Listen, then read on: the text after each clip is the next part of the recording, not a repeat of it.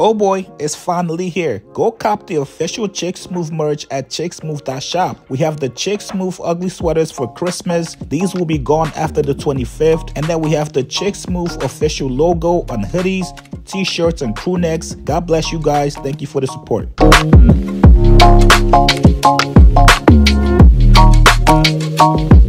I know Chiggs is in here recording this. No Chicks Move in here, right?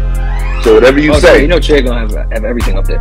Whatever you say, Chig's gonna be on YouTube with it, man. Cameron was recently showed a lot of love by Joe. No, not Joe Budden, the other Joe Rogan. Now, if you guys don't know, Joe Rogan has the #1 podcast in the world. His podcast is #1 in every single podcast chart. He's got a huge fan base. And on top of that, he's got a huge influence as well. On a recent episode of the Joe Rogan Experience, they brought up Cam and Mace. They said both of them are hilarious. They talk like people used to talk in the 90s. They're laughing. They're talking about running trains on chicks, and they're not scared. Now, this is definitely a huge deal because you have the #1 podcast in the world giving a shout out to an urban podcast like Cam and Mace's show. People never even thought Joe Rogan knew who Cam and Mace were. Cam took to Instagram to respond back to the shout out. He said, "Well, would you look at this? The #1 podcast in the world showing nothing but love. No hate, no shade, no false accusations. We appreciate y'all, Joe Rogan and Shane Gills, for the shout. And you're right, we definitely ain't scared. Thanks again." Now, this was an obvious shot to the Joe Budden podcast, specifically Melyssa Ford, because ironically enough, they referenced the same story about the whorehouse train that Melyssa Ford made those underage insinuations about him, but this time showing a different side of it, showing a side where he's getting love for that same story he told without anybody trying to throw any dirt on his name. Now, to be fair, if you guys go back to that clip, this was kind of the same conversations that Joe, Ice, and Ish were having about that same topic before Melyssa Ford said what she said. The guys were joking about the story, laughing about it. There wasn't any insinuations, any false accusations, but obviously you guys know exactly what transpired after. If one person says it from your podcast,